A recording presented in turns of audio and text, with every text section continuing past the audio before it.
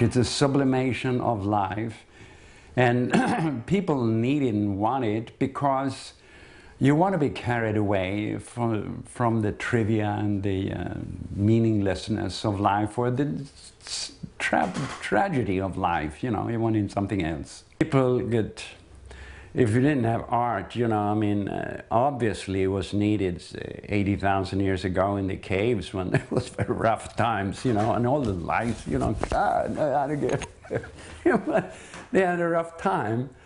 And it's a tremendous need for it, you know. You need, if you want to call it magic or you want to call it poetry, or you need certainly a sublimation of life, because otherwise what do we have? Old age, you know, when I'm getting close myself. You need something to make it easier. That's art, you know. Oh, I sure do. I mean, I think that we do. I think that art has existed in every culture. I think it's a way that we as humans make meaning of our experiences, and whether it's visual art or writing or literature or music, we are exposed to so much around us, and it's in our DNA to try to make sense of what we see and what we hear. And I think that art is one of the ways that we do that, and we do it for ourselves as artists, but also as a way of expressing our individual vision to other people. So I think that we do need art. I think that it's a human way of expressing meaning and how we've made sense of the world. Does the world need more pictures? Come on, turn on the internet. Do we need art? Oh yeah, absolutely. The earliest cave paintings were not there for no reason. You know, they're all over the place. Now, 30,000 years ago, the earliest cave paintings in France, you know, they weren't there just to document, you know, how to, you know, hunt a bison. Part of the reality of art is looking at, with an open eye, open heart, open nose, smelling, tasting, feeling your body, feeling nature. The most important reason for art is the preservation of nature. And when our beauty and our sense of beauty is enhanced by art, and when art is something which we as individuals can address, this is the salvation of the world.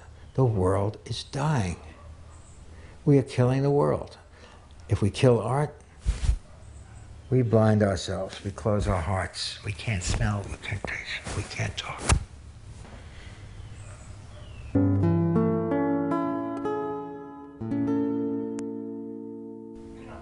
Well, art galleries are about selling a product. So what you see in the art gallery is, for the most part, and it depends on the gallery, you know, but I mean, if you go to a gallery that's showing contemporary work, then what you're seeing is the owner's opinion as to what the market will respond to, and someone will buy. If you're going, for example, in Europe, to some of the old established, and even in Manhattan, galleries, and you know, you have Picassos and things like that, and you're buying stuff that has been established, again, in the marketplace. But galleries are marketplace oriented. More so than ever. As I get older, I have little patience with what I see now. I taught school up until the early 70s, taught high school, and took my students to galleries. And I was doing a lot of the work that I see in galleries now. It was inspired by the movements of the 60s. I was young, and my work is formative. I was an immature viewpoint. And I was shocked in the years since I had gone to galleries to go back and find out that that stuff is still there. And this is what's coming out of school. It doesn't seem to have matured at all. It just doesn't resonate with me, and I'm terribly bored when I see it. And I've been saying to people, it's kind of like the emperor's new clothes. There is nothing there. There is no there anymore, but the curators are younger, and they just keep putting that work out. I think you just got to take the time and look. Often I see people come through and they read the tags by the art longer than they look at the art itself. I think best to take your time. Don't go on an opening, go on another time where you can stand where you want to stand for as long as you want to stand. Why is it art that is hanging on the wall? You know, the art galleries has a tremendous variation of people running it.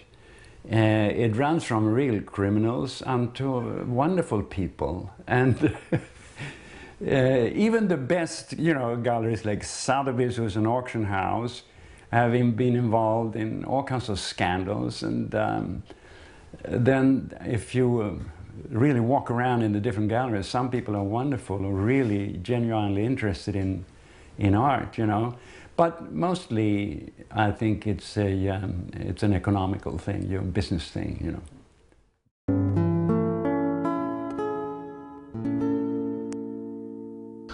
I think we're still in the period of reinvention.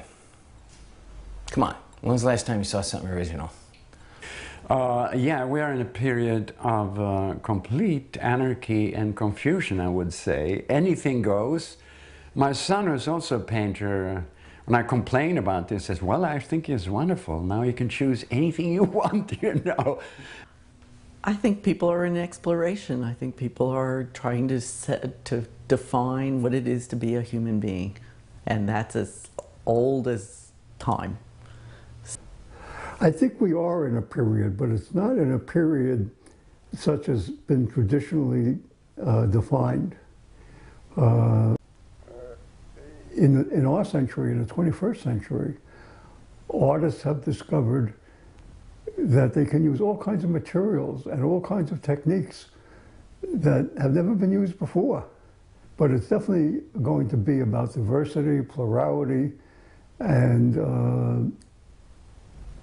the struggle that we're having, not only in this country, but throughout the world, to define ourselves as human beings.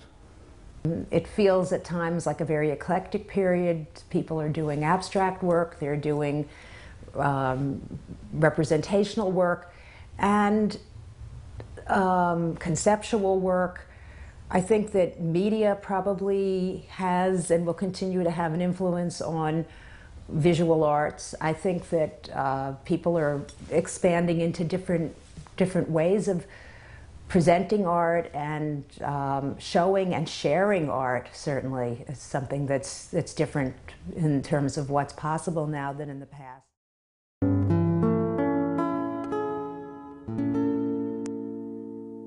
There's a fine line, and everybody has gone over that line. And I'm talking about overt copying. I mean, you'll take an idea, and ideas have been taken from me also. So it's a two-way street. And you distill it and reinterpret it through your, your prism. Ideas you grow one on top of the other. Taking their work, yeah, that would be still absolutely representing that as your own. But growing on top of that's a learning process. Manipulating things, that's a terrible word, manipulating. Using it as a jumping off point, I think is very healthy. But just to mimic something else without any other purpose, that's ethically, corrupt. I find it very impression or creative to talk to all the other artists like you. And some people come back and say things like, Gus, you got to get out of yourself. You got to stop with these straight lines, right angles, and 64ths of an inch, and start doing sculptures, bending your lines and this and that.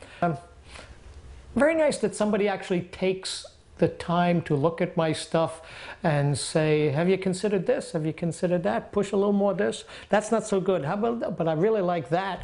And it's getting recognition from peers is really satisfying. Picasso once said, you know, he says, regular artists copy, geniuses steal.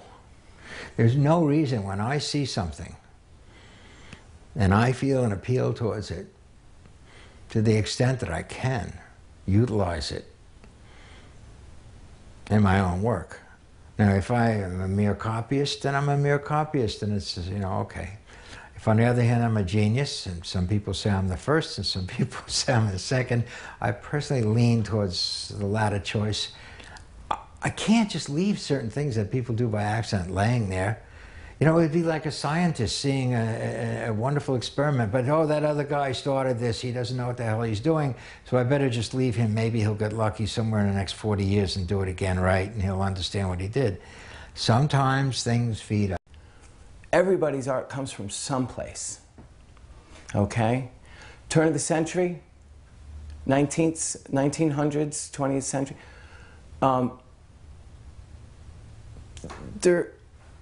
They had influences. They went all the way back to African art, okay? Where do you think Picasso got his ideas? Where do you think Cubism comes from? It doesn't come from his own mind. It comes from his influences, as my art comes from my influences. Making art your own makes it art. Oh, it's a wonderful thing. Of course you're indebted tremendously much. Noam Chomsky coined the phrase, I think, maybe he took it from somewhere else, to stand on shoulders of giants. And of course you learn, if you want to learn anything, you learn it from other artists. That's continuously. And you see it differently. Like, even you discover in your own art, oh my God, I didn't see. What did I do here? You know, and suddenly you have a whole new angle to it, you know. And the same with other artists. You didn't see things, you know, when I was a teenager, I couldn't see really either Matisse or Cézanne, you know, that came a little bit later. Once I made enough mistakes, I said, oh. But they are your teachers, the other artists. Imitation is always great flattery for the person that gets imitated, but you can't possibly do it the way they do it. And so I always tell everybody exactly what I'm doing, because no one can see it the way I see it.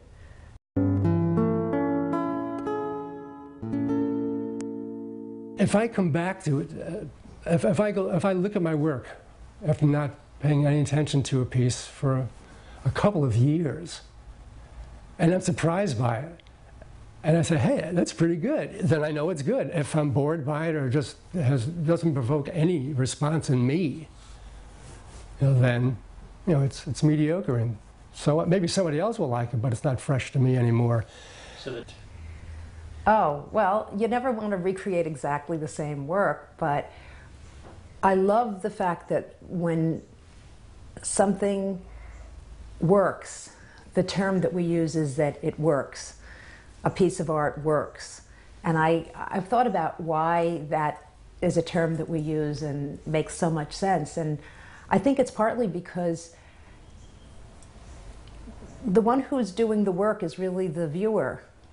And when something works, it may be because it gives the person who's looking at it enough to work with so that it will have some meaning to them, or is likely to have meaning.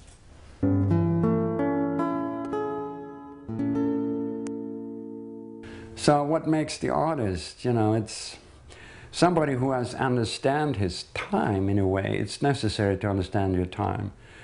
And you take a chance and think you have a good take on it, but it's anybody's guess, really. It takes time before someone can say, oh, that's terrible, or else, hey, yeah, no, it's got something. So I think it's tremendously important to be in a network of artists. I think being able to discuss your work, show your work, talk to someone whose opinion you value, discuss what you're seeing of other people's work out there, is part of the process. And staying involved in an artist community is key to growth. A lot of us go to our own spot. We're all by ourselves. I did it. You did it with the influence of who? Do you know how many people I have up here talking to me when I'm in the studio? You know? One of the things that I always believe in is a thing that is known as universal space. And to me, when I achieve something within that realm, I believe that I've made what I consider art. Am I thinking about other things at the same time? Yes, to some extent. I'm usually processing a lot of ideas and images that I've been thinking about. So in a way you could say it's just me and the canvas or the paper, but in another way you could say that I'm in there with a whole lot of other artists, and they could be artists from 100 years ago or 500 years ago. I'm in there with images that I've seen in lots of different places, whether it's museums or in posters or signs that I've seen on the thruway. I'm in there with a lot of other things besides just the... Yeah, I'll tell you, I'm going to make a political statement. There is a lot of hype today in the adequacy of education in this country, and particularly in the areas of science and mathematics. And I love science. I have no concept of mathematics on any kind of a level. And I think everything that's being said is important, but I think that the risk involved is to overemphasize that and to de-emphasize the arts. And the thing that makes us different than a computer is exactly that qualitative, non-mathematical, non-formula, non-algorithmic aspect of being a person. And the only way you get that is being exposed to the arts. What's going on? Realistically, something that you put in your house either has functionality or it's interesting to look at. If it's interesting to look at, it serves its purpose. If it's functional in addition to interesting to look at, all the better. You get something useful out of it. You don't have to have anything, you don't need an explanation. You look at it and it's pleasing, it's okay, or thought-provoking, or reminiscent, or things of that nature. Not anymore. You know, the most it used to be before digital photography. I think the most creative work was coming out of the commercial world, probably because there was money behind it and you could really experiment, and you had to really think on your feet all the time. So I have great respect for commercial photographers. Now, because the tools are so widely available, many more people can do that. So the playing field is kind of leveled. And so many photographers who become my friends from the commercial world are now attempting to go into fine art because of the circumstances of the economy. I like to think of art as having a purpose. And I think that art had many purposes over the years, you know, to promote the needs of the church, to, you know, elevate imperial people, or to many kinds of things all over the world. I think right now the reason a lot of art is on the wall because it's highly inexplicable. It lends itself to price modification. It's kind of a way of trading stock in art without the embrace of the Securities Exchange Commission. Therefore, what you have is a lot of stuff on the wall is there because Mr. A and Mr. B and Mr. C and Mrs. D and so on have all agreed to put something on the wall that nobody will have the slightest idea what it's about or to whom it appeals, almost entirely. And therefore, they can sell it for anything they want. And they can generate those prices. I kind of don't think that's why I want my art to be there. I want my art to be there in relationship to its relationship to the revivification of our awareness of the world within ourselves, external to ourselves, and our imagination, and most of all, in terms of nature.